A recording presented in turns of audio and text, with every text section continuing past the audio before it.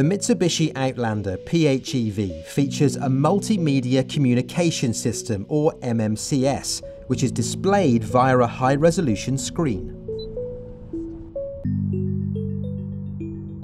The MMCS controls a number of key functions, including Bluetooth and USB phone connections, audio playback, digital radio, CD control and satellite navigation operation. To input a destination on the satellite navigation, press the Nav button. And then input your desired address or postal code. You may also search for a point of interest in the area, such as a fuel station or shopping centre. The system will then choose the most efficient route to your destination. You may also choose alternate routes if they're available. It will also monitor traffic conditions and reroute the vehicle around congestion or accidents when necessary. A range of other options are provided, including the setting of a home address and the avoidance of toll roads or motorways. Pressing the compass icon allows further customization of navigation screens to provide a range of useful information to the driver.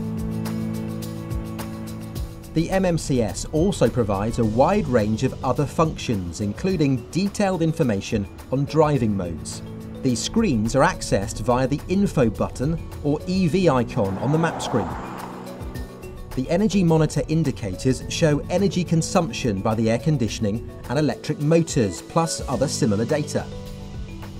The flow screen displays the flow of energy through the drive system, which changes according to driving conditions.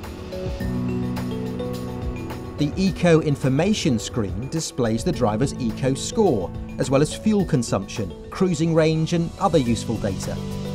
An indication of the current driving range of the vehicle is shown on a map as a cruising range area. The EV button can also direct you to the nearest charging points and provide a range of other services, including calculating the cost of charging the vehicle.